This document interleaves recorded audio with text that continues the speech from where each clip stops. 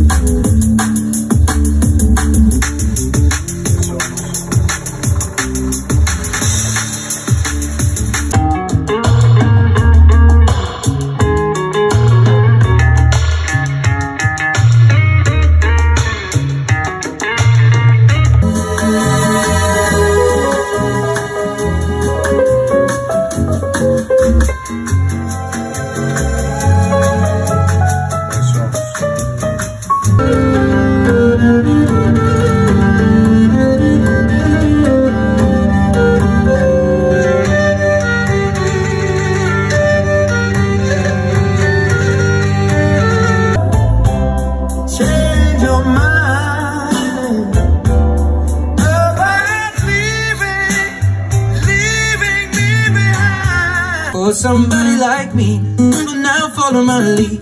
I may be crazy, don't mind me. Say boy, let's not talk too much. Grab on my waist and put that body on me. But now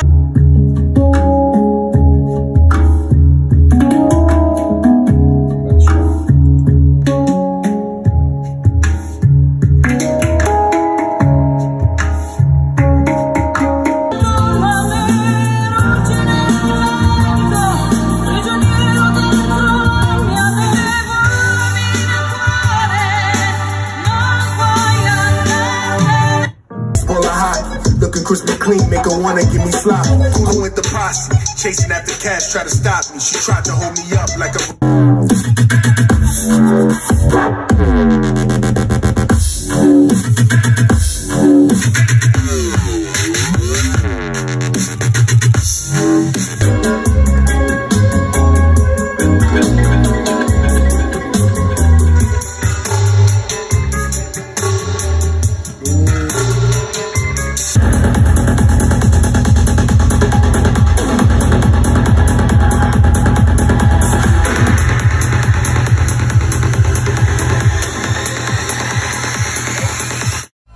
Bene, per quelli che hanno già visto magari il blog e gli articoli sanno già cosa ho scritto, quindi non c'è molto da dire. Le Edifier sono piuttosto umide come sound, cioè piuttosto grasso, ma non grossolano, nel senso che hanno, grazie CREDO al woofer in carta, hanno più precisione nei bassi rispetto alle Presonus. Appena comprate, quando le ho tolte dalla scatola, ho dovuto aspettare circa, non lo so, un giorno, 2 giorni, prima di svegliarle, perché io pensavo che con un rodaggio normalissimo, tipo mezz'ora, un'ora di Petrucciani, di jazz, così bello veloce, però non esagerato, non preciso, costante, si svegliassero. Invece no, ho dovuto riprodurre circa 100 canzoni, poveri vicini.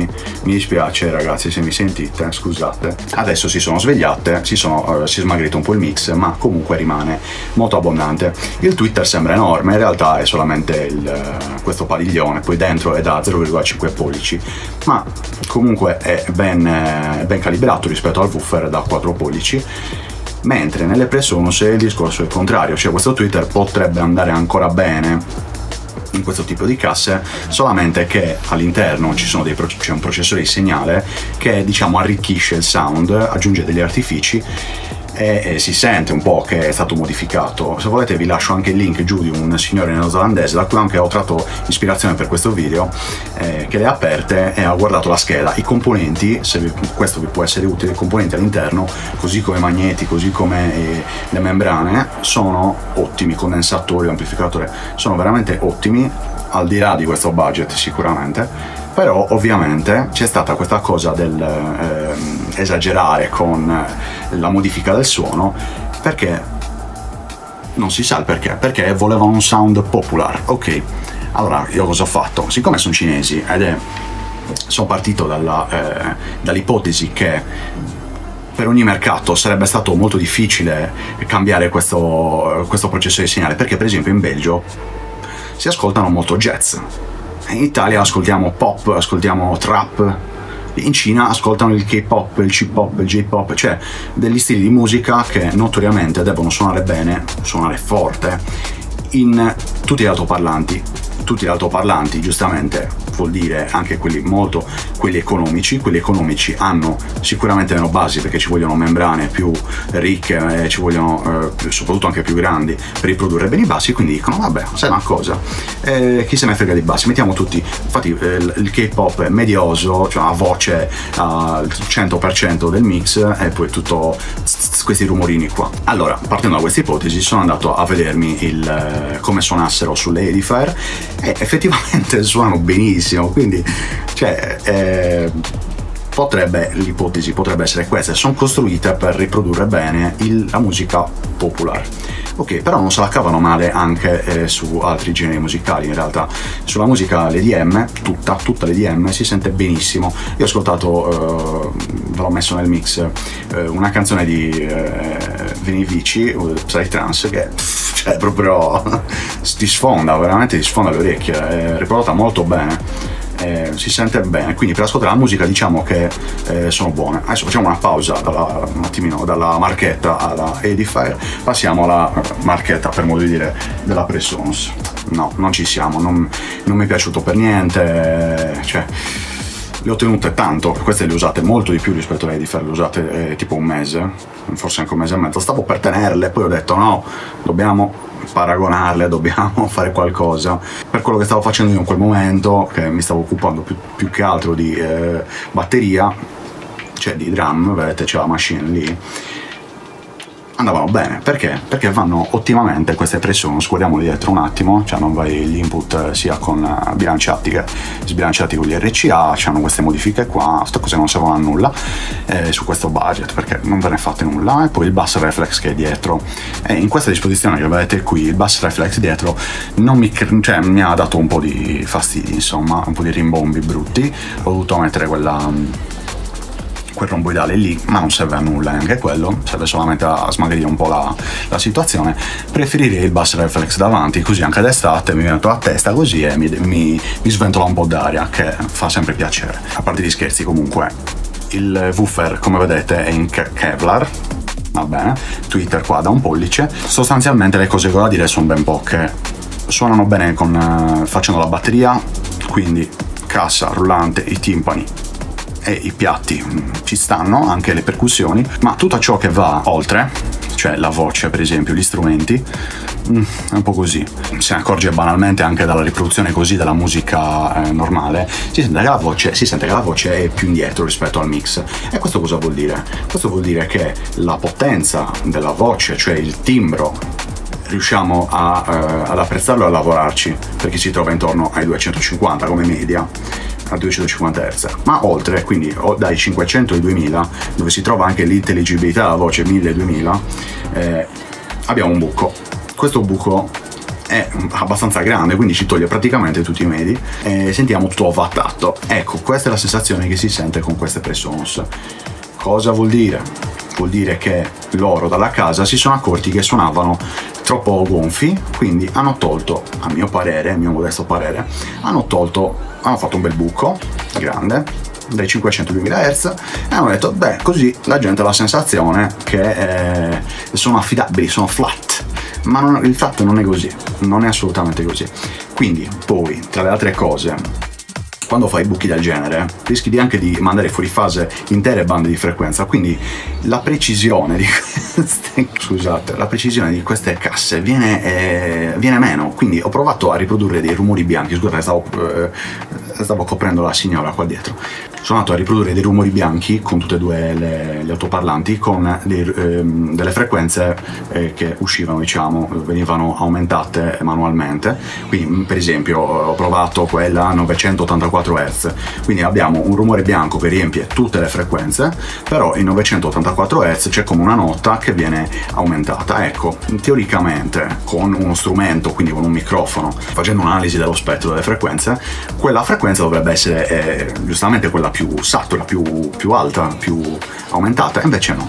Invece in queste tendeva ad andare un po' più in basso, un po' più in alto, non era mai sempre quella giusta. Invece stranamente per le Edifier, nonostante avessi tolto tutta l'equalizzazione, quindi fossero come ha deciso la casa madre cinese, erano giuste. Quindi questo non toglie che suonino molto gonfie, che suonino molto pesanti, però comunque niente che non si possa correggere più avanti, mentre in queste correggere diventa un po' più macchinoso, perché non puoi correggere efficacemente un deficit fatto tramite artificio, perché loro aumentando si può diminuire efficacemente senza aumentare il rumore, ma se vai a aumentare i dB da delle frequenze che sono state bucate con un equalizzatore che può essere normalissimo, quello di Windows, già si sente che stai aggiungendo dei numeri tu manuali, cioè degli artifici, quindi si sentirà più rumore e il suono non sarà mai quello diciamo naturale, diciamo affidabile. Viceversa, se vai un po' a togliere, un po' a smagrire, a fare dei buchetti lì, qualcosina la toglierai fuori. Ciò mi ha lasciato veramente perplesso. Queste sono le mie considerazioni. Mi aspettavo sinceramente di più dalle Presonus, ok? Mi aspettavo di più da loro. Mi aspettavo invece pochissimo dalle Edifier. Cioè, non mi aspettavo quasi nulla, di la verità. Mi aspettavo le case tipo le A1, cioè sti marchi strani. Invece no, invece mi sono dovuto ricredere. Il primo giorno no, poi si sono sbloccate appena e la situazione è leggermente migliorata. Ma non perdiamoci in altre chiacchiere, andiamo a vedere il design un po' più da vicino e poi le conclusioni.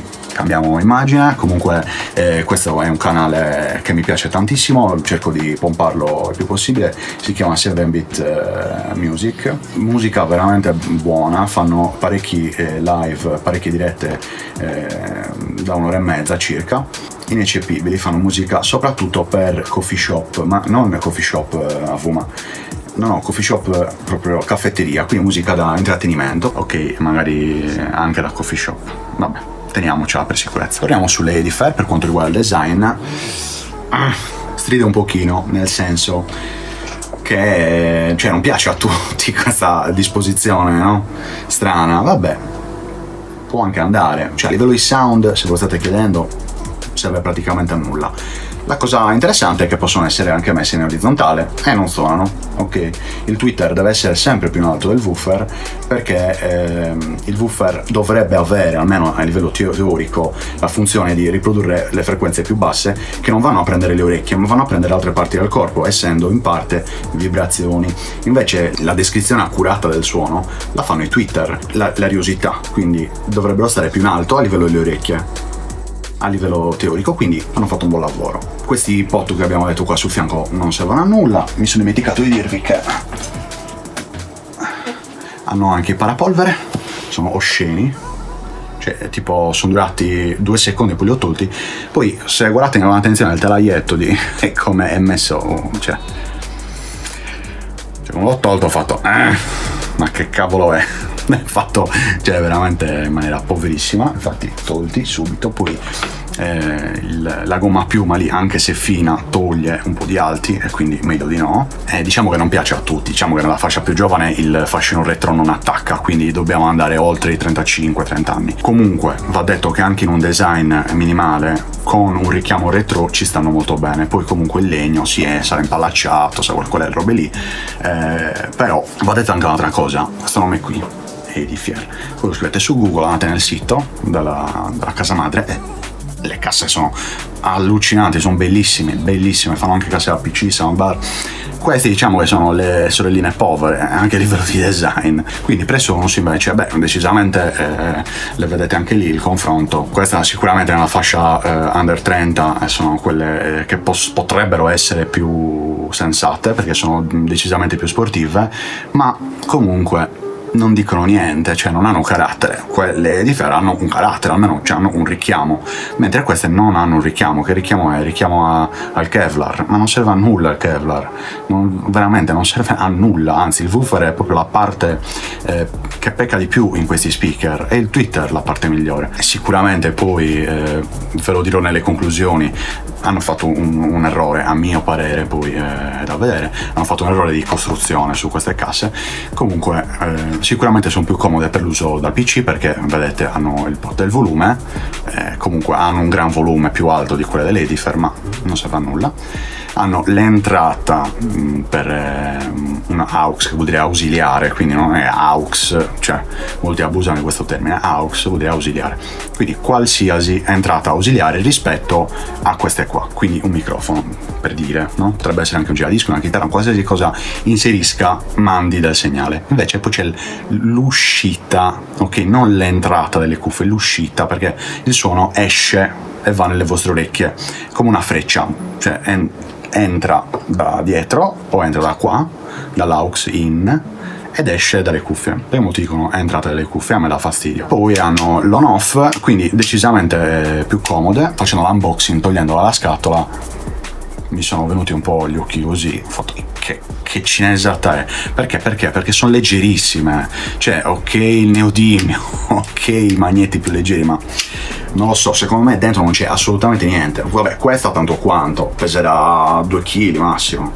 ma proprio esagerando, perché ha anche il trasformatore e l'amplificatore, ma quella lì che è passiva, cioè gli arriva il segnale, la potenza con questi cavi qua del rame, quelli antichi, e lo stesso la Edifier è uguale, pesa nulla. Proprio hanno usato il legno più scarso che sia mai stato creato dall'essere umano, credo. Dai, sono belline, nel senso qua ci starebbero bene, però comunque non dicono nulla. Ho provato a collegarle al giradischi queste e sono state veramente un pianto, mi stavo per mettere a piangere, cioè non vanno assolutamente bene per ascoltare musica che non sia particolare musica tipo assoli di batteria. Ok, per le conclusioni, è piuttosto semplice. Se voi foste interessati ad acquistare una di queste due alternative per ascoltare la musica, allora io vi consiglio le Edifier R1280T rispetto alle Presonus, perché le reputo più ricche di armoniche, più ricche di sound, quindi potete riprodurre tutto senza problemi, anche assoli di pianoforte, chitarra acustica, ardigardi, cioè canti tibetani, qualsiasi cosa, quindi senza problemi. Le Presonus invece non si portano esplicitamente a nessun genere musicale, io le reputo un mezzo disastro, perché secondo me, come vi dicevo prima, hanno sbagliato a livello di cabine, perché ho questa sensazione, non ve lo posso dire con assoluta certezza. Secondo me hanno sbagliato col cabine perché ci sono delle risonanze in basso, e quindi sappiamo benissimo che nelle casse acustiche i veri problemi delle casse acustiche sono le basse frequenze e le medie basse. Siccome ascoltando assoli di pianoforte certe note risuonavano, quindi potrei almeno pensare di dire che hanno sbagliato qualcosa nella progettazione della cassa acustica. Per ritornare alle conclusioni, a mio parere, col mio orecchio, con la mia sensazione, con il parere anche di altre persone, perché nell'audio bisogna sempre tenere conto di quello che dicono gli altri, sempre, teoricamente sarebbe per qualsiasi cosa, però nell'audio è molto importante, perché le nostre orecchie ci tradiscono anche a livello di tempo, cioè dopo già 2 ore che ascolti musica sei già fallato, cioè stai già sbagliando considerazioni, perché il tuo cervello si abitua a del suono che arriva alle tue orecchie e inizia a farti commettere gli errori, ad aggiungere frequenze dove non ci sono, a toglierne dove invece ce ne sono troppe, cioè funziona come equalizzatore il nostro cervello, uguale. Quindi sempre chiedere agli altri, gli altri mi hanno confermato che le Edifier sono più ricche, anche equalizzandole io con l'equalizzatore di Windows, cercando di togliergli quello che avevano di troppo e aggiungere appena di altri, dare una rinfrescatina in alto, 10.000-16.000 Hz, proprio per dargli un po' di sensazione di freschezza. Beh, mi hanno detto che sono molto meglio, quindi fidiamoci anche delle altre persone, non solo del nostro parere. Se invece provenite da quella sfera di persone che fate delle produzioni musicali, allora, magari volete entrare nel discorso audiofili, discorso la senti, la qualità di questa canzone, un attimo, con calma, fate veramente con calma. Vi invito a seguire questo consiglio che mi ha dato un grande maestro che c'è qua in Sardegna, non posso dirvi il nome, però è considerato uno dei più grossi tecnici del suono da palco, ma anche di sala. E lavorando insieme mi ha detto una cosa che poi mi è rimasta in testa per anni. Mi ha detto, io stavo facendo una cosa, lui mi ha detto: Carlo, aspetta, fai come ti dico io, tu stai facendo come ti dicono i libri, come ti dice quell'altro, fai come ti dico io. E ho detto, sì, spiegami il perché. E lui mi disse, perché tutto è il contrario di tutto. A che si girò, se ne andò e con la voce, sembra una storia così, ma è vera, e con la voce un po' più bassa, un po' più grave mi ha detto: se funziona, puntini, nel senso.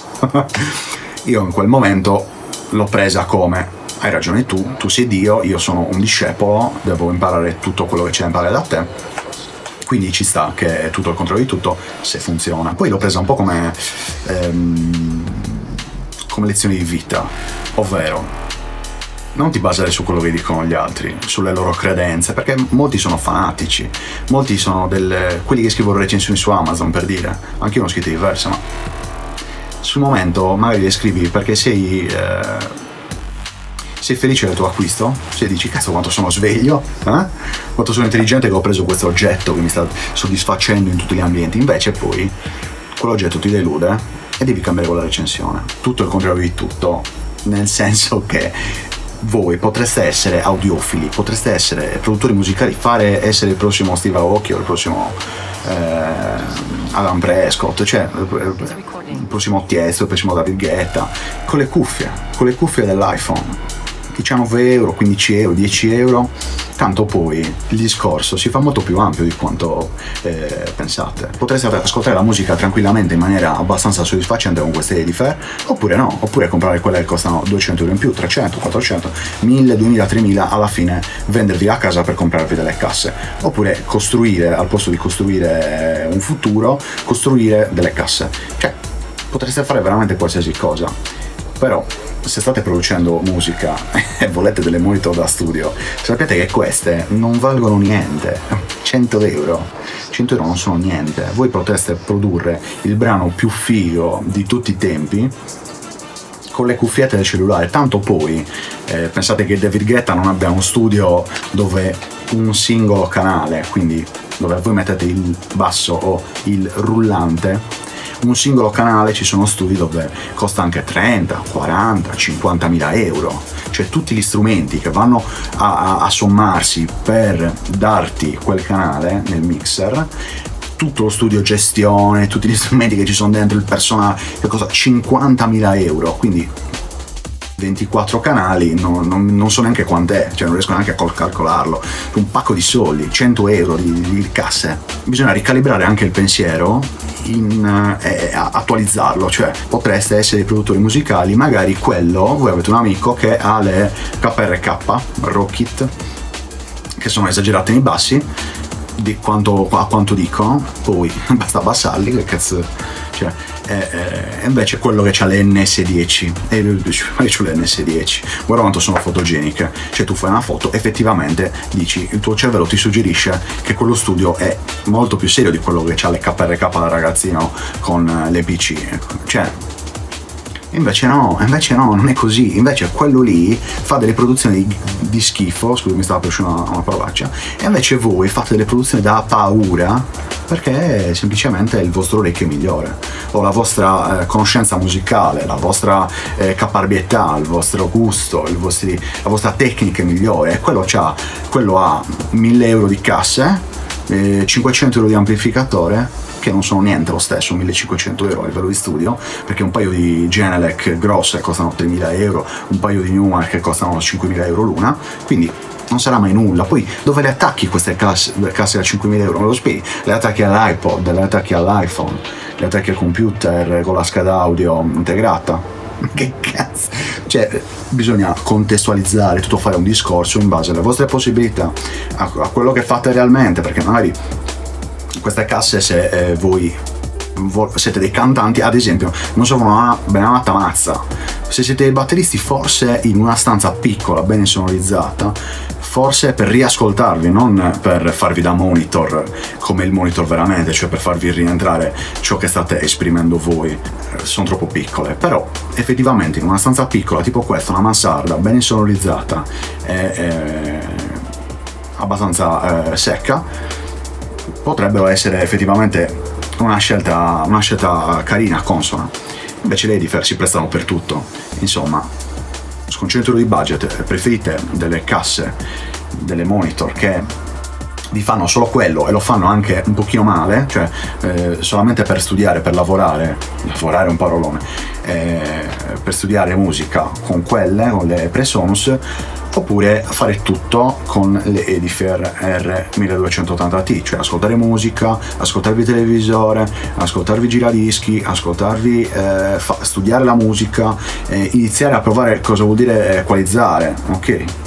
Vuol dire togliere, aggiungere, cercare di far suonare in un modo delle casse piuttosto che in altro. Potrebbe essere una scelta sensata su questo budget qui, in effetti costano anche 6 euro in meno, buttali via. Comunque, basta, 47 minuti totali di registrazione, tagliando, speriamo che venga qualcosa di meno, oh mio Dio. Comunque, sono sempre troppo prolisso, bisogna tagliarmi, ok, taglio anche questo.